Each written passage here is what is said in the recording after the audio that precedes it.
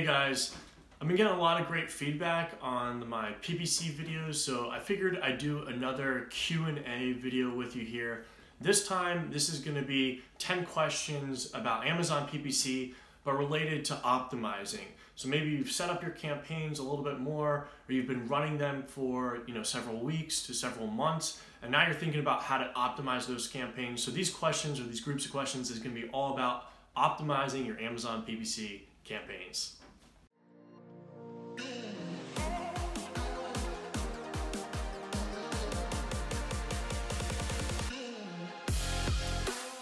If you guys don't know, my name is Lamar and I'm a 7-figure Amazon FBA seller.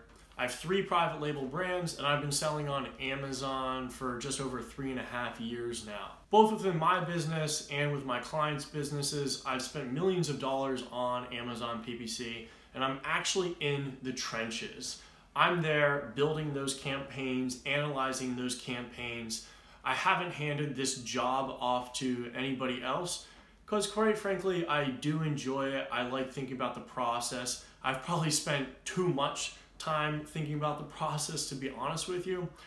But I see a lot of value in Amazon PPC and really trying to get to know it and refine my skills as best as I can. The positive of this is it's given me a lot of hands-on experience dealing with some large budgets and really optimizing those Amazon PPC campaigns. I've gotten a lot of great questions both on the YouTube channel and within my mastermind class, where if you guys are interested in getting more information about the mastermind class or just learning about how to sell on Amazon in general, you're going to click the link in the description below. But anyways, this video is about you guys and some of the common questions that I've gotten about optimizing Amazon PPC campaigns. If you have a question about Amazon PPC, please drop a comment below and I'll answer it there, or you might end up on one of my next videos. Without further ado, guys, let's jump in here and take a look at question number 1. The first question here comes from Audit, and he says, how frequently do I optimize PPC campaigns? And the data that you look at, is it from the full lifetime of the data report, or is it since your last optimization? So Audit, thanks for the question. This is a great question. There's kind of a couple parts here. Essentially, if I've just launched the product, I'm pretty much checking the campaigns that I've set up every couple of days. I want to make sure that I'm getting enough impressions and enough clicks, to my listing through those PPC campaigns. And if I'm not getting enough clicks, then I'm going to be increasing the budgets or, increasing the bids, making some sort of adjustment to the campaign. Now, let's say we are a couple weeks or maybe a couple months after launch period. Normally, I'm adjusting or making optimizations to those campaigns every 2 to 3 weeks. That seems to be enough time where enough data has accumulated and I can go in and make actual changes to those campaigns. So I'd say on average every 2 to 3 weeks at a typical time. And then the last stage of this is once you have a mature campaign, or you've kind of refined your campaign, you've isolated your keywords that you're going to be targeting in your exact ad group. And normally if I'm happy with the ACoS, I don't touch it at all. I kind of just let the campaign run and only interact with the campaign if I notice a problem or a sudden change in the way that the campaign has been running. So I have some campaigns that I honestly haven't touched in probably 6, 7, 8 months. Once I've kind of set it up and it's in cruise control, I just let it run and I don't touch it at all. Like I said, unless there becomes an issue with it. The second part of your question was, how much data do I look at when I'm making the optimization? And I look at as much data as Amazon will give us from that search term report. And I believe it's set up right now for 2 months. So I'll take that full 2-month window and I'll look at all of that data and then make optimizations based off of that. And the reason for that is I want to be looking at as much data as possible to help me inform the best decision that I can make at that time. And it's 2-month window right now, so that's what I use to make optimizations. The next question comes from Rick, And Rick asks, how do I control my ad placement? This is a great question, Rick. I'm very serious about, ad placement, controlling my ad placement. I'm sure you guys have also thought a lot about ad placement and how do you get your product to the top of page 1 for your specific keyword. A couple ways that you can do this. First and foremost, there's product targeting now, which Amazon just rolled out, I believe at the beginning of this year, which is awesome. It allows us to target specific products on Amazon and place our ad within their product page. That's super powerful. You also have features of adjusting your bid increase to top of page 1 or rest of page within, I believe, your ad settings for a particular manual campaign. So that's an option. However, more times than not, especially if you're running an exact match ad group on a specific search term or keyword, I will just search that keyword in Amazon and see where I'm coming up on the page. Maybe I'm on page 2. I'll increase the bid a little bit and see how my ad placement is adjusted with that bid increase. Normally, Amazon's pretty responsive. So if you increase your bid by 10, 20, 30 cents, you check back, 10 minutes later, sometimes even a little bit faster than that, you'll see your ad placement adjusted directly on Amazon after searching that specific term. Next question comes from Magda, and Magda asks, what do I do with keywords eating up my budget? Also a great question here, Magda. So if the keyword is eating up your budget and you're trying to eliminate it, okay, if it's in your auto, your broad, or your phrase match type, I'm normally negative exacting it. A negative exact will prevent your ad or your product from showing up within that respective ad group. Now, if it's an exact match keyword that you're bidding on and it's eating up a lot of your budget, I will reduce the bid. So if the bid is just too high and the ACoS is too high on that exact match type, then I'm just gonna reduce the bid a little bit. The flip side of this question is, let's say you have one keyword, and maybe typically this happens is if it's your main keyword and it's eating up a lot of budget within your exact ad group, okay, with all your other exact terms that you're bidding on. And what's happening is that exact term is stealing a lot of the budget and you're not getting enough budget to all the other exact terms. Maybe they're a little bit long tail terms, and you want to, get impressions on those terms. Those terms are also generating sales. But the problem is that you have this one term that's eating up the full budget. In that case, what I'll sometimes do is just increase the overall budget so that I can get some budget to those secondary or long tail keywords. Or I will pull out that one keyword that's eating up a lot of the budget and create another campaign by itself. So that way I can control the budget directly for that specific keyword, and then I can have all my long tail keywords have a budget for themselves as well. But regardless, great question, Magda, and it's definitely a question that I've had in the past, and I'm sure lots of other people have. Next question is from Ivan, and Ivan asks, how many orders should my PPC versus organic be generating? So obviously, with this question and with your business and my business, everyone's business is a little bit different. I would say here again, typically speaking, anywhere from 15 to 30% of your sales should be coming through Amazon PPC. Now, if it's more than that, you probably don't have a strong enough organic rank and you're not getting enough organic sales. If it's less than that, you might be missing out on some sales and you could probably increase your bids a little bit. But typically I see a healthy ratio of about 15 to 30% of sales coming through PPC.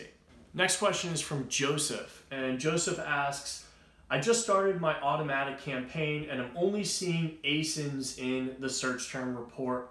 Why? This is a great question, Joseph. Thanks for the question. Normally, if you're only seeing ASINs in your search term report for your automatic campaign, means that Amazon does not understand your listing fully.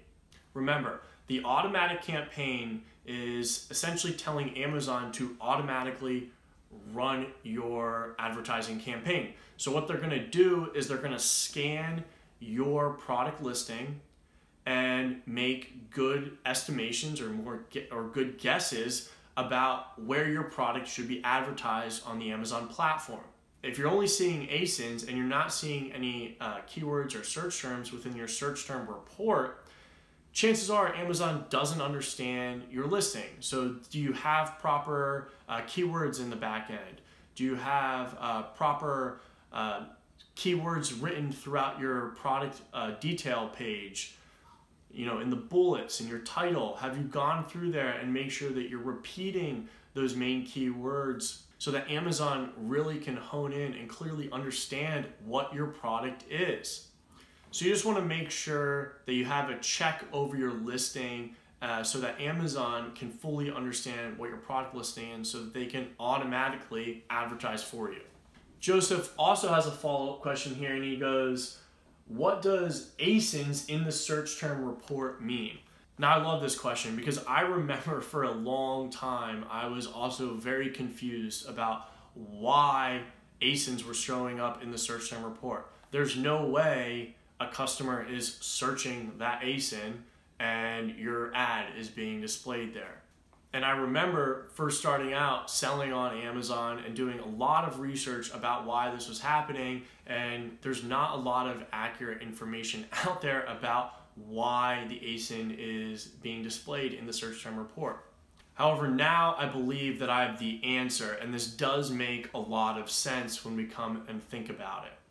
So there's two main ways people will end up on a product page on Amazon. The first and most obvious way is that they're going to go directly to that Amazon search bar, they're going to punch in a keyword, they're going to look at the search results, and they're going to click on a product page and come on to a product page. That is the most obvious way people can land on a product page. And in that case, they typed in a search term, and that search term, let's say that they then clicked on your ad within that product page that they clicked on, will show up in the search term report. Now, the other main way that people can land on a product page is directly through some external source. There's lots of people mentioning Amazon products on blog posts, YouTubers, emails, right? There's many external sources, advertising, Facebook ads, Google ads. There are different or other ways that customers can land on those product pages from external sources. Now, in that case, the customer didn't search a search term. So they're just landing directly on that product page on Amazon, and then they might click on a sponsored ad within that product page. If your ad happens to be displayed there and they click on that ad, Amazon isn't going to credit some search term as the referring aspect to that ad click. They just refer it to that ASIN. So that's what's happening there, is that external traffic is coming to the search term page result. They're clicking on your ad, and Amazon is crediting that click to the ASIN. Makes pretty much sense now that you think about it. But still, a great question, Joseph, and I've thought about that for a long time as well, so I'm happy that I'm able to answer that for you and get it cleared up. The next question comes from Yasmin, and he asks, how do you decide to pause a keyword or negative it or lower the bid? There's three main scenarios that kind of follow along with this question. And the first one is, if you find the search term in the auto campaign or your broad or phrase ad group or match type, what I essentially do there is I just do a negative exact. So by negative exacting that search term within either of those match types, you'll essentially be stopping impressions and clicks for it. And I typically favor the negative exact as a way to cut that spend or cut those impressions going to that specific search term. The next scenario, let's say that this search term is in your exact match group. Well, in that case, if you haven't gotten a lot of sales, or it's been a long time and you just haven't seen sales, or maybe you got one sale or two sales from it and you've moved it into your exact match type, but you just haven't seen any sales from it in quite some time, I will often just pause it, because maybe it's eating up a lot of budget. Maybe you're trying to take drastic cuts to your campaign and you need to make choices on how to do that. So I'll just pause it. Another thing that you could do though would be that if you find the search term in your exact match type campaign, then you could reduce the bid. So if the ACoS is really high, in that case or in that scenario, I'll be just reducing or lowering that bid to make sure, or try to still, acquire sales through that search term, but just at a more profitable level. The next question comes from Gus and Alan. They actually asked the exact same question, so we know this is a good one. And they ask, when moving search terms from broad or auto to exact, do I negative them as well? And I used to not do this. I used to just make sure that the exact match type was the highest bid, and you can completely do that. But more recently, or now, I am starting to do that. And when I move the search term from broad or auto and I'm moving it up to exact, I will negative exact that same search term in the respective original campaign. And that just makes sure that I'm not overlapping impressions between the two match types, and it just allows us to analyze the search term a little bit more clearly when it's in exact. So I hope that that answer kind of cleared up that confusion. The next question comes from John. So John asks, I'm running sponsored ads and obviously my competitor sees my ads. Could they theoretically just keep clicking on my ad and then run up my spend or run out my budget, costing me a lot of funds? So that's a great question. I've thought about this a lot. It's obviously a concern for us sellers, because there are some bad eggs out there that would just sit there all day clicking on our sponsored ads, eating up our budget. However, the good news is that Amazon takes click fraud very seriously. And this is essentially what it is. It's click fraud. And it takes about 72 hours for Amazon to kind of analyze all of the PPC data and then report on that data accurately and have our metrics reflect accurately. And that's one of the reasons why we don't want to make optimizations too soon. Like if you're looking at data that happened yesterday, it's probably not 100% accurate just yet, because they're still making adjustments to that data. So you want to allow a window of 72 hours minimally. And one of the reasons for that is because they're analyzing for click fraud, and they know our IP address and what IP address is kind of clicking on specific ads. So if they start registering a bunch of clicks from a single IP address, I'm sure that they're going to remove that or somehow, recompensate or not count those clicks towards that ad campaign. So I wouldn't be too worried about click fraud on your ad campaign. So John, I hope that that kind of relaxes your nerves a little bit there when in regards to click fraud. The next question comes from Mary, and Mary asks, when do I adjust my budget for my campaign? And Mary, I want to talk about 3 different scenarios or 3 different cases that I adjust my budget. The first one is when I'm about to run out of stock. So let's say that I've identified I'm going to be running out of stock within a month or 2 months out.